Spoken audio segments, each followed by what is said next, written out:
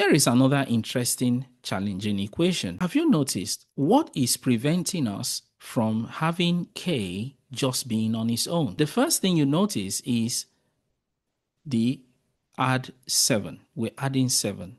So we're going to subtract 7 from both sides. But have you noticed that this is different?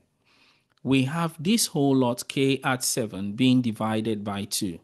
So I'm sure you're thinking what we would need to do to eliminate or get rid of dividing by 2. Of course, it is to multiply by 2. So that's what we're going to do. So here we'll subtract 7 and we're left with k divided by 2 equal to negative 2 because 5 subtract 7 is negative 2. Next, what do we need to eliminate to help us have k being on its own so that we have k equal to something? Of course, it is division by 2. So the inverse of division by 2 is to multiply by 2. Now we have k over 2 times 2. So multiplying by 2 eliminates dividing by 2. They are inverse operations, so they will eliminate each other.